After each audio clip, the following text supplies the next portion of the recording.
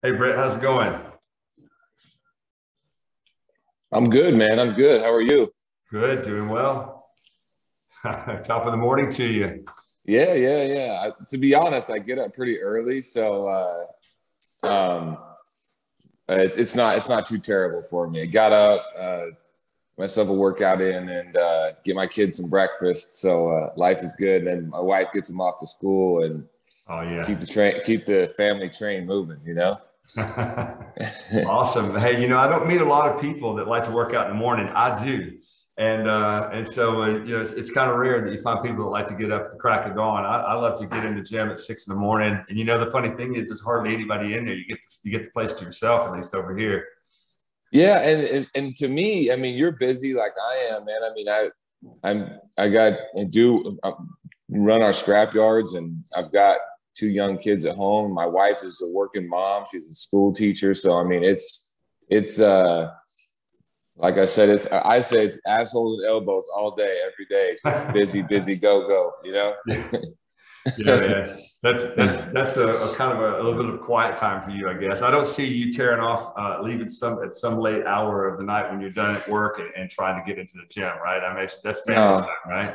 no, I'm coming home to hang out, at least Yeah. squeeze in whatever I can time wise. The good old fashioned work life balance, which sometimes more work than life, and sometimes more life than work. But it just depends on the week, depends on the day, depends on what's going on. So it's just it varies. Absolutely. Well, we could get started. Hey, everyone, I want you guys to meet a friend of mine, Brett Eckert, is the CEO of United Metals in Idaho and United Metals Recycling specifically. And sorry, are you in Boise actually, or? Yeah, we have our main non-ferrous processing facility is in Boise, Idaho. My office resides at our very original location in Caldwell, Idaho, now. But for years, when we built that facility, my office was in Boise. Awesome. Yeah, and yeah. Speaking of that, just before we get into this, to tell us a little bit about United Metals. In fact, that was kind of one that it maybe does lead into the first question. Because I'd love to hear a little bit about your history. Because I know you've got we've talked a little bit about it. So maybe we just start right Mm. there. Tell us a You little bit know, about your introduction to the scrap world, and tell us a little bit about your history. okay, I'm a third generation in the scrap industry. My grandfather started it in 1972, so I was kind of born into it. Super humble beginnings, just good old school scrap yard in BFE, Idaho. Just family business. Aunts, uncles, grandma, grandpa worked there when I was growing up. I grew up in the office with watching Saturday cartoons with my grandparent, with my grandpa, because my everybody else was at work. So eventually, I was old enough to be able to work in the recycling center and kind of be able to handle the aluminum cans and whatever else, pay some customers. And I started cleaning brass. At that time, we didn't have an export market for insulated copper wire, so as I got older, I became kind of the wire stripper. So we had the wire stripper with the two rollers, the one with the wider spaces for your big MCM, and then the smaller ones for your THHN, smaller wire. We stripped everything. Everything was done by hand. Now it's fairly automated. We have some wire chopping lines, but it was all manual labor at that point in the game. And then so just graduated my way through the yard. I'd done everything from run a cutting torch to you name it. So I'd left to go to school, went to school, got my undergraduate degree in business, came back, worked full time with, by that time, my grandfather had retired. We were partners with Schnitzer Steel. We became partners in 97. So we were, 50% owned by a publicly traded company. My mom, my dad, and myself, just went to work. At that time, 20 something employees, and just started really grinding together, built the business. We added facilities. I think today we have eight yards, a couple auto salvages. And I retired my parents in 2016. We bought Schnitzer back out of the business. Okay. We became 100% family owned again. And here I am, man, just awesome. doing what we do, you know. And you have a hauling company as well, right? Or yeah, we have a trucking company. Yeah. I dressed up for the event, but our trucking company, we run our own trucks. We run basically what we call over the road trucks, which is our long haul stuff that hauls scrap outbound. And then we have internal trucks that are moving scrap into our yards. So we run 40 something trucks, shuffling stuff in and out of the facilities. Now you guys I never really knew much about the lay of the land in Idaho. I know that everything past the Continental Divide, typically, if it's going to go export, it's going out to the West Coast, obviously. Correct. But what does that look like nowadays, like, say, in the last few years? I mean, what kind of materials you got that are going export? And then also logistically, how do you handle that? How does that work? How do you get it? So for us, the way it works for us is that we have, because we are pretty far inland. I mean, it's tougher for us to get containers. So the way it works for us is, we identify either transloaders or brokers on the Northwest coast, sometimes, down in California, the Southern West coast. Mm-hmm. But mostly for us, because it's beneficial for our trucks, is we go to Portland or Seattle, Tacoma, is the primary ports we use. So what we do, because our trucks and trailer combinations, we can haul 68,000 net. So we can go up to 105 gross. Okay. So what we do is we basically can ship 3 containers worth of material to the West Coast on 2 trucks, 2 truckloads. Okay. So basically 344s, right? So we'll load we'll load our trailers up. We'll put 68,000 net, ship them to the coast. And then basically that load will get broke down into 3 containers and moved from there. So, right. And do you so you're able to get that? So you get 3 containers worth in one load, or are you running like 2 tandem? Okay. Yeah, we get in 2. So we get 2 trucks is 2 66 to 68,000 pound trucks. We're loading 44,000 pound containers usually, unless we're shipping batteries. And then those containers then can go to 55. So then that's 1 truck. And what kind of materials make sense to go that direction, to go offshore, basically? Export material for us right now is irony stainless, bales and boxes, batteries. Mm-hmm. We ship, say, old sheet is a good export item for us right now. Loads easily, transloads easily. Okay. We ship alternator starters, mix electric motors, small electric motors, medium electric motors, transformers. All that stuff is material we're boxing and moving to the coast, and moving through brokerage houses. So I'm not dealing directly with the consumer in the other countries. I'm basically just dealing with brokers here in the United States that either have a transloading relationship on the West Coast, or some of them actually have their own transloading facilities. It just depends on the broker, depends on the situation.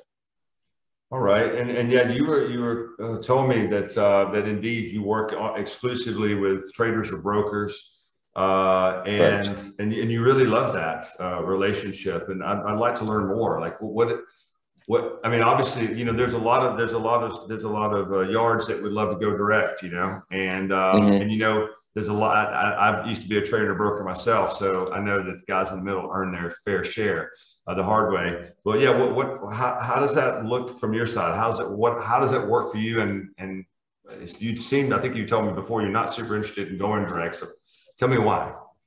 I don't have a big desire to go direct. Because we don't do enough volume to move the needle of any one commodity. So I feel like there's brokers out there that have certain commodities that they're very strong in because they have good consumers for those items. Whether it's alternators and starters and motors, whether it's an irony, dirty, contaminated brass or batteries. I mean, there's certain items that people have very good homes for that are going to move enough volume that they're going to command a better price and a better relationship than really I can ever command or get from where I'm at, right?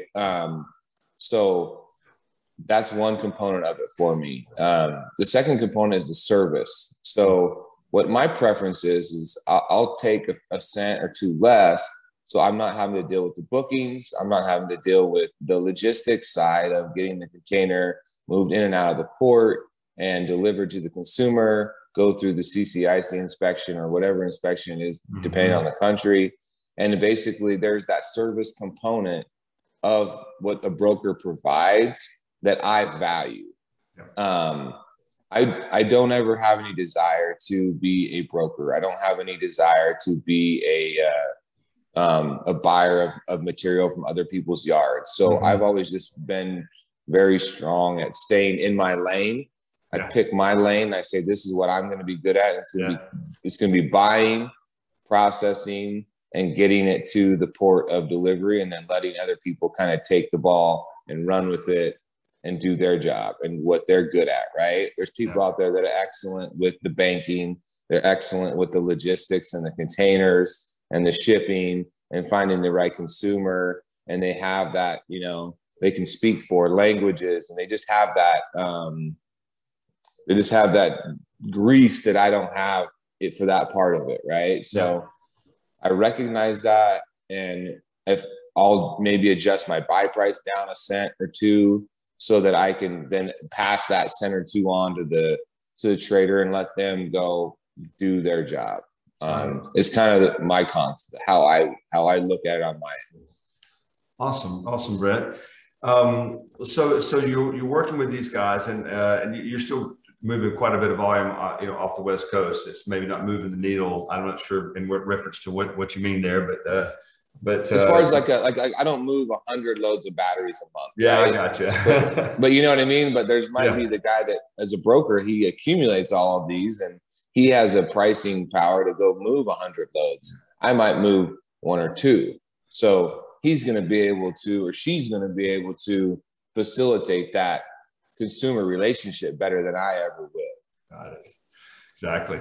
And how, so over the years that you've been like closely involved in this part of the business, tell me a little bit about like, how do you, I mean, of course, nobody's perfect, and you run into some problems with, I'm sure in the past with a trader or broker that didn't work out. Is there yeah, I don't know. You seem to have pretty good luck, but are there also some pretty bad stories in the mix as well? Or are you able to always have you just always had really great luck, and you've always dealt with great traders and brokers and never had any huge breakdowns, Yeah, well, you know as well as I know that some of the best lessons in life are some of the most expensive ones, right? I know that one. And the ones that you've kind of ran into and you're like, okay, I won't do that one again. I had a recent one on Ferris, but which is more of a domestic company, but it's a lesson that I learned, and it was expensive, and I've kind of worked my way through it. But as far as on the export side, I have had pretty good luck, but I vet our traders pretty, deeply, right? And by vetting them, I mean, I spend a lot of time talking to other traders, and the best traders, the best brokers, in my opinion, are the ones that don't have a problem telling you who else is good, right? Because they know that they have a certain, not everybody can handle every product and has a great home for every single item, right? So if I'm dealing with somebody on a certain item and I say, hey, I've got XYZ amount of this, but I know you're maybe not super strong in sealed units. Who is a good sealed unit trader that's trustworthy? Who can I talk to? And that's kind of like the old school way of doing it, right? Like we were kind of talking about it was all word of mouth. It was like trying to find someone you could trust and then letting them tell you who they could trust. And it was very a lengthy process, and you really had to kind of develop that, versus, today where it's so much more transparent, or it can be so much more transparent.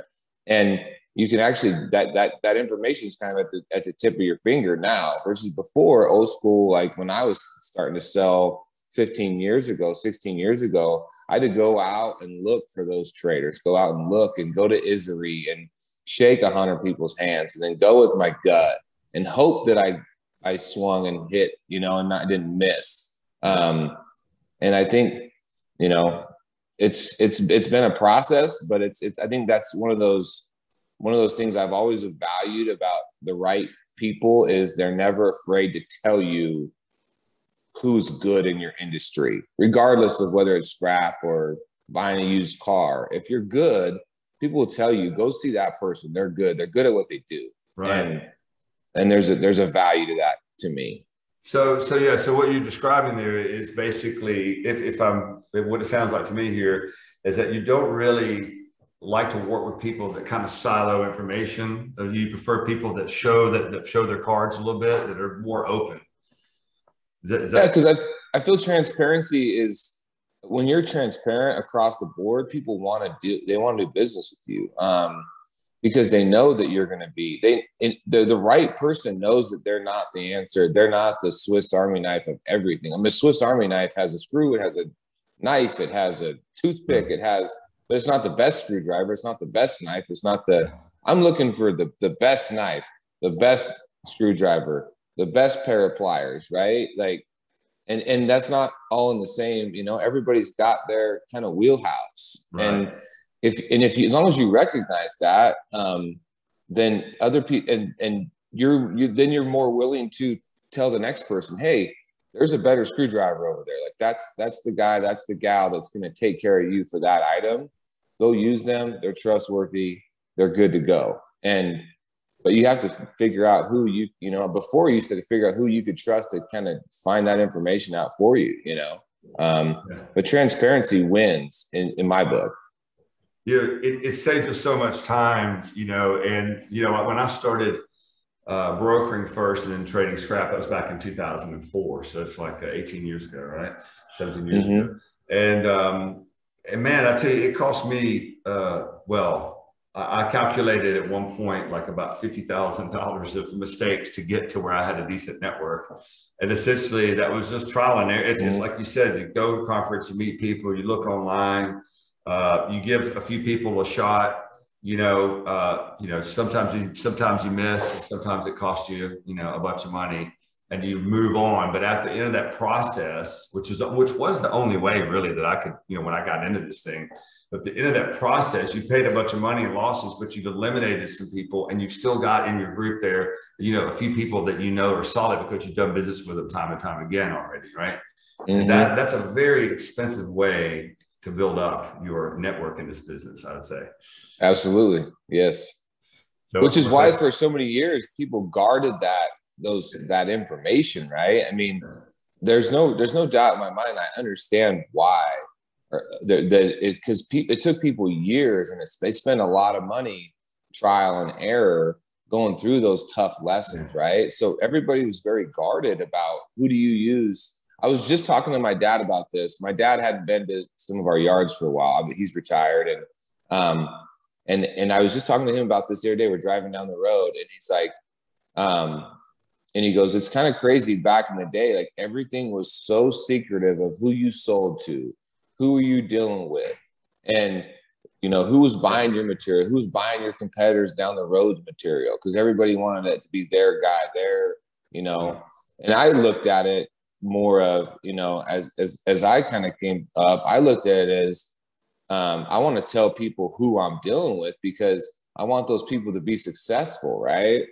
Because if you're successful, let's say you're my broker, you're my trader, right? I want you to win business because I want you to make money, right? Because if you make money, now all of a sudden my bill isn't as hard to pay, right? So that's true. You know, I'm going to get paid because you're making money, you're doing good, you're successful, you're finding better markets for the material. All of a sudden you can command a little bit better price because you're actually, you know, you've got a little, you know, something that can move the needle a little farther, right? Yeah. Now all of a sudden you're winning. And if you're winning, you're going to remember who took care of you and who helped get you more business. Now all of a sudden you're winning. So I'm going to win more. And it's kind of that circle Awesome. that everybody's looking for, right? Yeah. But the only way that happens is if you actually promote the people that are doing good. And that's what I'm trying to do. And that's kind of just kind of reverse engineered the way I think people should look at it. Yeah, it's funny because, well, I mean, the way that you're running your business is the way that I think our industry would. Well, I think that if everybody ran a business like you did, we would thrive as an industry. I feel like that, that we need to think more about how can we add value outside of just the contacts we have. Like it's not just, if all you got at the end of the day is just these secret contacts and that's all you got for a business, and what are you doing in business? Like that's not it. There's a lot more service and value behind it. Like don't try to keep that information in the silo. Be more open. Definitely applaud and let everybody know that you got a great supplier, you got a great buyer. Help them out. And also, by the way, I feel like that what happens as well is not only can they pay your bill, as you said, because they're doing better, but it kind of, in a way, it kind of creates a sense of obligation that, man, Brett took care of me. He helped me get this deal. I mean, that's that one up. Next time that you're like neck and neck with some other supplier, you're going to probably get the deal when the other guy won't, right? So it just makes it's relationships, right? Like the scrap industry has evolved over a lot of years and things have changed. But one thing that still hasn't changed is it's a very relationship driven industry. Absolutely. Relationships are the backbone of what we do. And I've always felt in a relationship, it's a 50-50 deal, right? I mean, my wife and I split a lot of the tasks, Yeah. Sometimes she does the heavy lifting, sometimes I do. But ultimately, the goal is to find that sweet spot of where you're both doing, an equal amount of work and contributing an equal amount. And business is no different. Like, I want our brokers, our traders to earn their money. I want them to go to market with our material and try and find the best home and get the best price. Mm-hmm. Like, there's no doubt about that. Like, I'm not going to let you off easy, but I'm also, if you do the job, I'm also going to make sure that I do my part and I tell people about you. Right. Yeah. And I think I was having dinner last night with a trader and I said, if you do somebody a good job, they'll tell like 3 people. Right. But if you treat somebody shitty, they're going to tell like 100.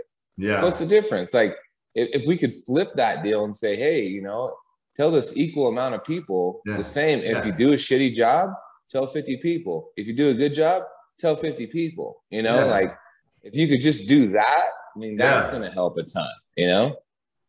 And also I think that, because, everybody, the statistic, says that people are 10 times more likely to complain than they are to actually praise. Right. And we're all guilty of this. I mean, in our personal lives, like I get these surveys from hotels, from Airbnb. My wife is actually, this is quite ironic, but she was fussing at me on the car ride when we were in Italy because I wasn't taking the time out to leave reviews on these places that we stayed in. She's like, well, if you're going to complain one time, then you need to also leave good reviews as well. And I'm like, good for her. Yeah, I know it. The beautiful part of that is, I was like, you call me out. That's my whole business over here, and I'm being lazy in my personal life.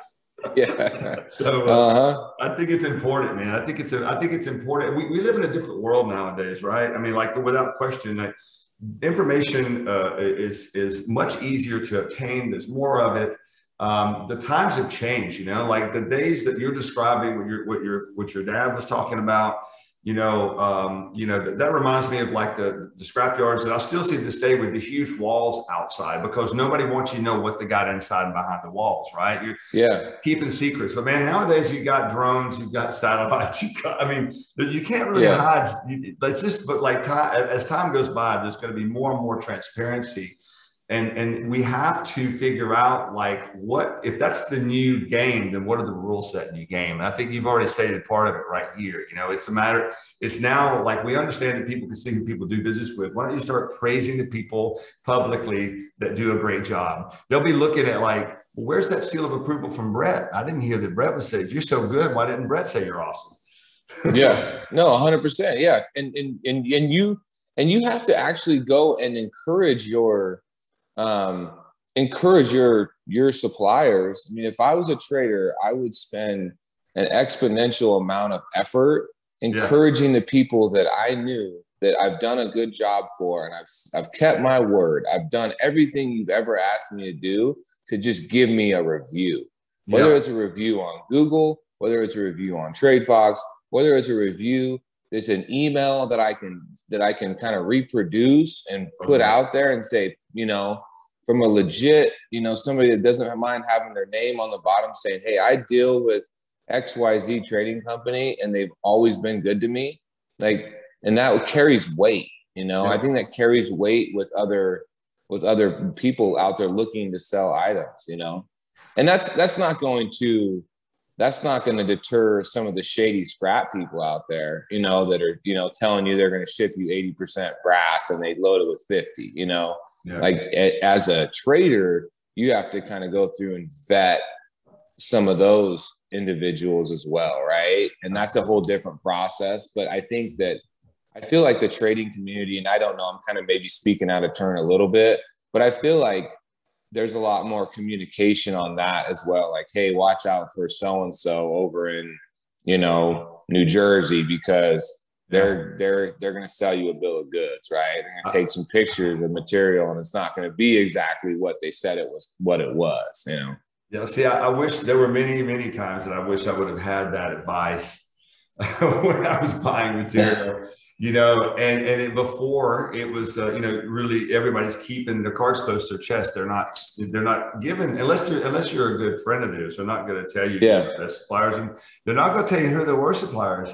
And, you know, that was kind of a wake up call for me back in like 2009 or so, when I was a victim of fraud. And, you know, I lost a ton of money, and I was reflecting on how the industry is. And, you know, I was talking to people about it. And one guy that I know, he said, well, you know, the problem is, it's like, to be honest with you, you know, if I'm your competitor and you go and deal with a bad supplier, hey, that's better for me, because, you know, they're going to stitch you up like they did me, and at least we're going to be even, and maybe you go out of business. And I was like, man, that's bad, man. I know, and that's just business. You know, you got to be, you know, more shrewd, and, you know, but no, that's not okay, man. I think we got to watch out for each other a bit. You know, we all need to help each other stay out of these problems, basically. Yeah. Well, and I think that's where you develop your network of, you know, traders that, like you said, like if I was to be a trader, I would look for other quality traders that had great consumers for items I didn't, right? Right. And then I'd really just say, okay, like, I know you're legit. You probably know which companies that you're dealing with are legit, but I have a good home for these 3, 4, 5, 6 things. Mm-hmm. And so I'm going to focus on that home and focus on that material. Can you help me find people that might be suppliers of that material? Maybe not suppliers of what you're looking for, but then help kind of identify who those good processors, producers are. Right. Yeah. Well, tell us a little bit about I mean, what I found interesting in our conversation that we've had so far is that, you know, you come from the old school, but you're very new school. In fact, I even estimated your age about 10 years younger than what you actually are when I found out, because you're a pretty millennial guy, it seems. You have a good grasp of technology and social media. How are you leveraging everything social media? Like, what kind of, you know, in your normal business, I mean, you've got a TikTok channel, you're all over LinkedIn. That's how I got to know you, actually, from your LinkedIn following. I see all of your posts and stuff. Maybe if you have some tips to share, or maybe could tell some stories about what's working for you that other people could, you know, that aren't familiar with, like, how to use social media, could actually embrace that for their own businesses. I think the way I started on LinkedIn was just kind of telling our story of our company, right? And because it's something I knew, it was something that was genuine. It was something that, you know, I didn't have to pull any punches on. I was proud of our history, our heritage, where we came from, and, you know, kind of. And then I'm pretty unafraid to post, you know, what's going on, as far as, you know, if we wrecked a truck, I posted, here's, you know, we wrecked a truck this week, and it was a shitty week, right? Yeah. If we had a great week, if something good happened, I wasn't afraid to post that.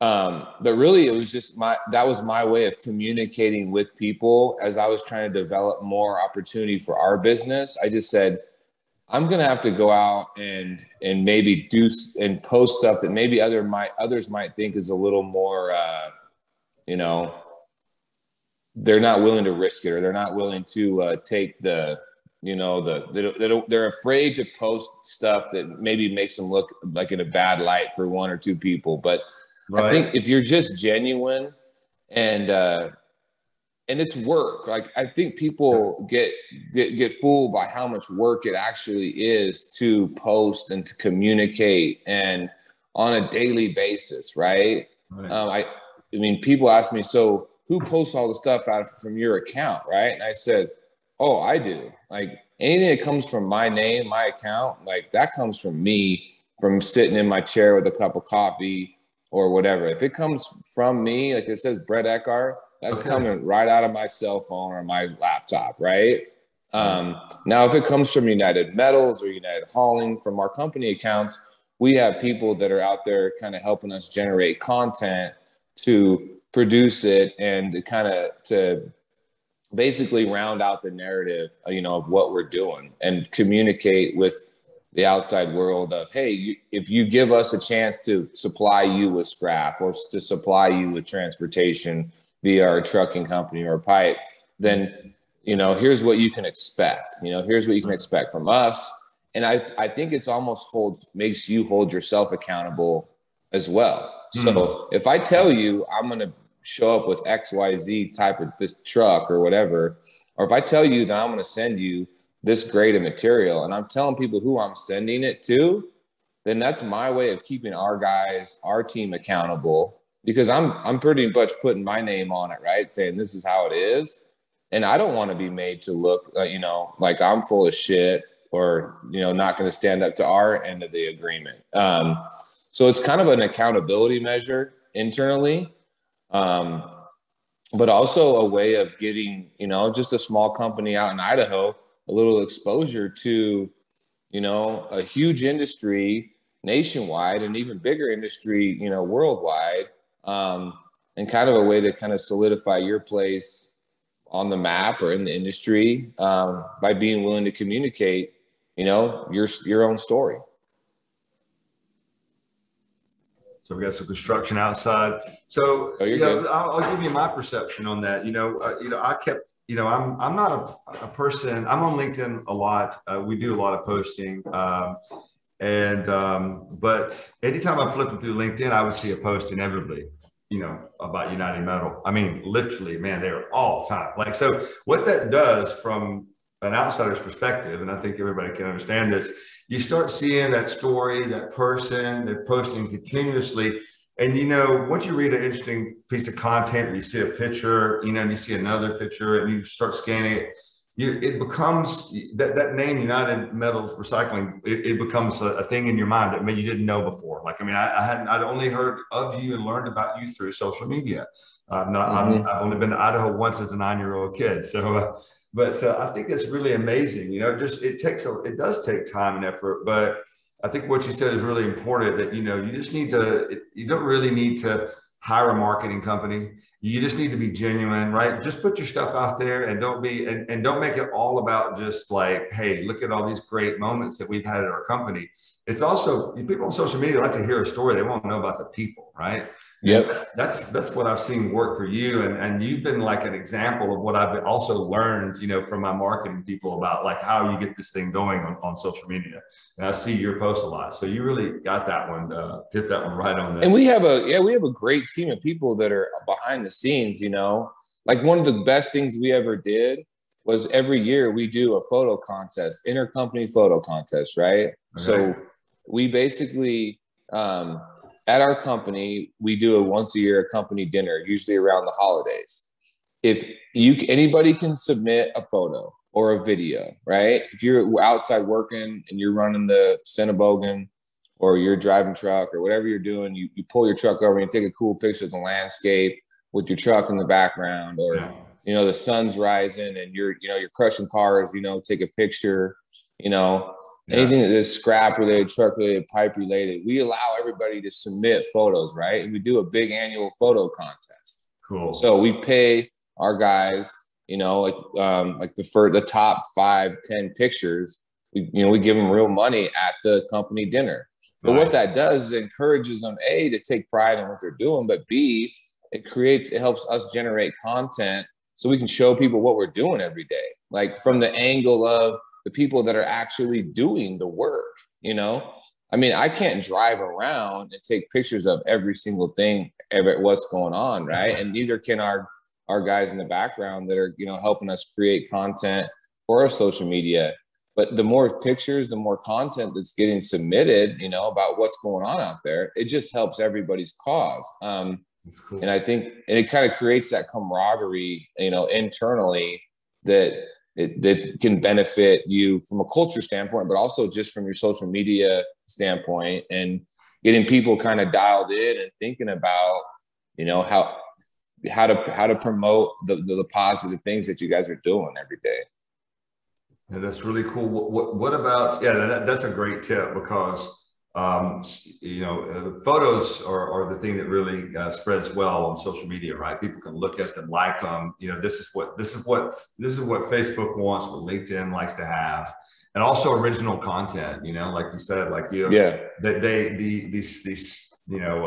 think Facebook, I'm not sure, but I'm guessing Facebook, LinkedIn, they're also looking to see out on the web, Google image search, did they get this from stock photo, or is this something, new? And I'm sure it does better. So that's a real cool program that you've got, or a little contest you got internally. It's really awesome. What about, are you active on Twitter any? I just never really figured that one out. I've kind of looked at it, and I'm not a tech guru by any stretch. I've got guys in our company that are really smart, that are good at some of that stuff, that have kind of showed me the way in some of the stuff. But really what I'm always doing is, I feel like probably marketing is one of my stronger points. I'm not super mechanical. There's guys out there that could tear a diesel motor down today and rebuild that thing back in a few days. And they're just very mechanical. They understand the engineering side of stuff. And that's not my strong point. My strong point is just looking at the market or the industry and just kind of saying, okay, and then trying to apply what maybe others are doing outside of, our industries, and trying to figure out how can I work those things that are working for other industries into what we're doing to kind of help us build our business, whether it's on the marketing side or whether it's on the actual day-to-day business side. So I think that's probably more my strong point, is not necessarily being tech savvy as much as it's just being aware of my surroundings, right? What's going on that's working out there. And I think that's what I'm always on the hunt for. I listen to a lot of podcasts. I pay attention to what people are doing, in other industries, just because I'm looking for, I don't want to call it, but arbitrage type opportunities, right? Where it's like, hey, we can do this here and it can be effective. And just what I heard it said one time, instead of defending your fortress, right? Defending your fort all day, go out and try and put yourself out of business. What's the next thing that's coming? Figure out how to get ahead of it, and try it. I mean, shit, it may not work, but it might. And if it does, you're ahead, right? You kind of beat somebody else to the punch. And I think we're not afraid to try. We're not afraid to fail and go for it. Right. Yeah, that's super important, right? That's kind of the mantra of the startup, world, is basically, fail fast, fail hard, and so you want to get out there. You want to basically try everything you can, and you want to have those failures, And so basically, if you're sitting back and you're comfortable and you're not trying new things, well, you're never going to innovate, I would say, basically, right? Yeah. So, I started an auto auction. I was buying a lot of cars, and I was like, dude, I'm going to start my own auto auction, right? So I started buying cars, piling them into inventory, and we had this great plan of, we had the property, we ran the auto auction, then we ran it 3 times, and it was just an utter failure.